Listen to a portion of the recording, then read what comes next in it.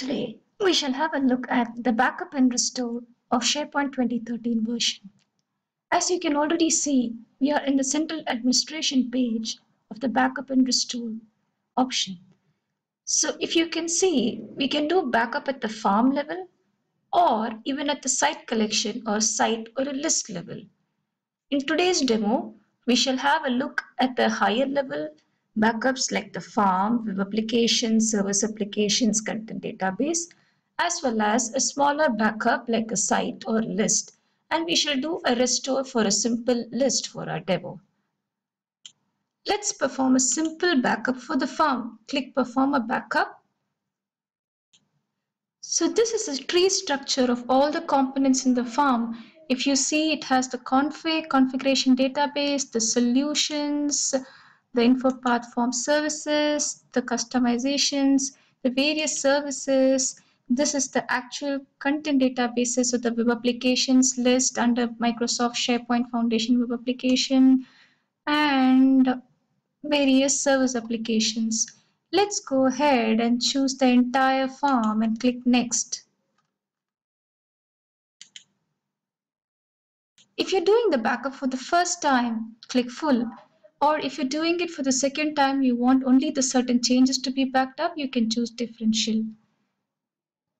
We will try for backup only configuration settings for our demo. If you see the size, estimated size changes from 4 to a huge size of 11 GB if you're choosing the content. For our demo, let's just choose the configuration and click Start Backup. Since we have already created a folder for the backup, and please note that that backup folder is better that it is shared. Click Start Backup. Okay, after the backup is run, go to the folder. If you see, a manifest file called spbrtoc.xml file is created, which contains the details of all the backups. So far, we have done just one backup. And this is the folder containing the actual backup. By default, the backup format is .back in SharePoint. Next, we shall try the backup of just the solution. Let's just choose the backup of only the Power Pivot Power Farm solution and click Next. Now we are going to back up the entire content. Click Start Backup. The backup of the solution is done. Now for our demo purpose, what we shall do is we shall go to the solutions and deliberately remove this solution.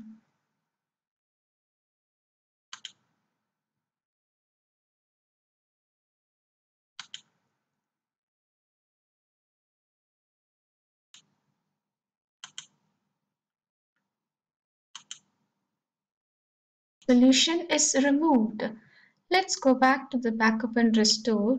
Now let's try to restore this farm solution. Click Restore from a backup and then click this. Let's try to restore this. Click Next. We shall try the same operation from a PowerShell script. You use the command restore-sp farm. The directory is sp backup.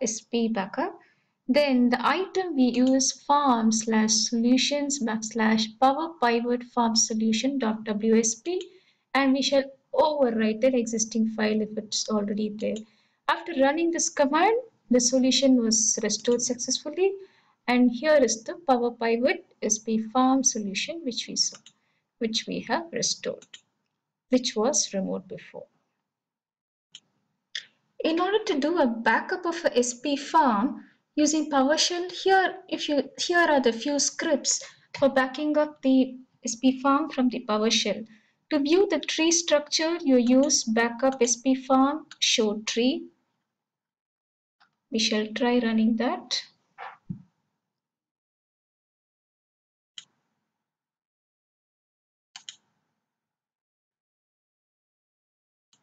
So this is a tree of all the components in SharePoint which can be backed up at the farm level. So for example, suppose you want to back up a solution For this, when you're backing up the command, you would use this path farm/solution/power pivot farms 14 solution.wsp. Suppose you want to back up a web application, you would use hrweb.contoso.com. Or if you want to back up a particular content database, you can just select this WSS content and you pass the corresponding parameter. Suppose you want to back up these shared services, all the shared services, you would just use shared services slash. And if you want to back up a particular shared service, you would pass the appropriate path for that. So some of the commands has been listed here for your reference. We will probably try one or two for this demo. So for example, backup SP farm, you give the directory path using the directory and we are doing a full backup. If you want only the configuration, use the configuration only parameter. Suppose you want to do backup of a web application, you use the parameter -item and the particular URL. Suppose you want to backup a service application, you use -item farm/shared services and the particular name of the shared service. For example, for app management, you would use app management service. Suppose you want to do a backup of a particular shared service application. For shared service application, you would use this. For our next, we shall try to do the backup of a simple, let's try a backup of a simple solution using this PowerShell script. We have already done it from the UI level. Let's now again try the backup from these.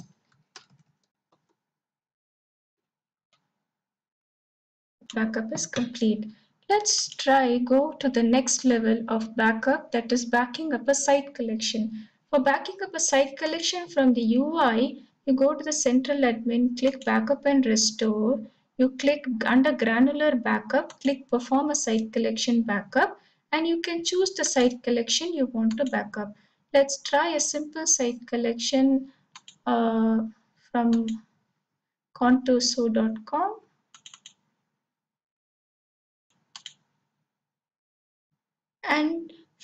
and you specify the particular name of the file, not just the directory here.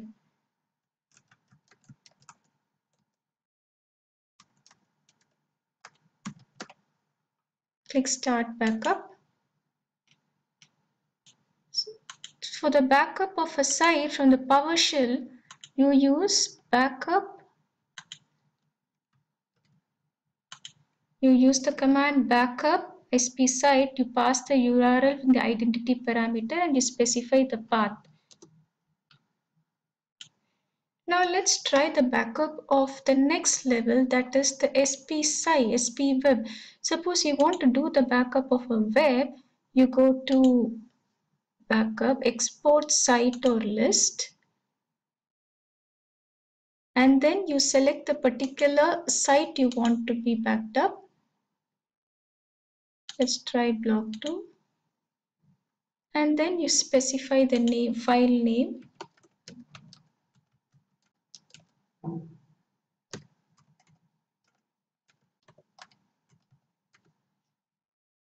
If you have options to export the security and the versions also if you want, and then click start export. This is a corresponding command to export a particular web. Export -sp web, you pass the identity, the URL, and then you pass the path. Now next, let's just go to click export a site or list. Choose the site collection. Let's choose the site and then the list. We shall choose the list announcements. Note that the extension is CMP. We shall choose the option to overwrite the existing file and export the full security as well as all the versions. We shall start the export. Now, after the export backup is done, what we shall do is we shall go and deliberately remove this list.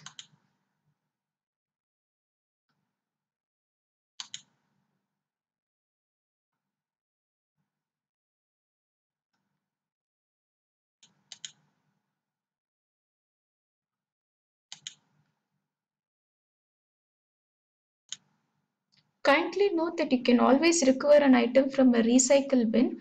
For our demo, we shall look at how to do the restore of a list from the Central admin. Go to Backup and Restore. Click Export Recover Data. This is the command to import a list. Import spweb. After the restore, the announcements list is added along with the contents.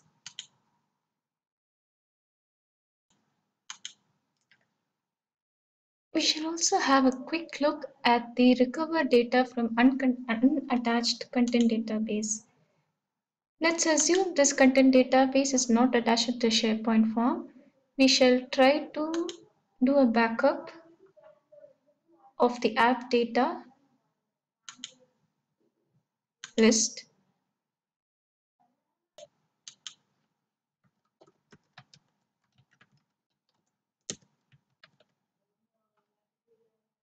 Shall override and export the full security and start the export. That's it. So we saw how to do backup of a farm, of a web application, of a site collection, of a list, of a content database, as well as service app from central administration as and PowerShell. Let's also see how to do the backup from SQL. Right click, open up the SQL Studio, right click the content database, click tasks and click backup. And you may choose to do the full or the differential backup. You can even remove and add a new path if needed and click OK.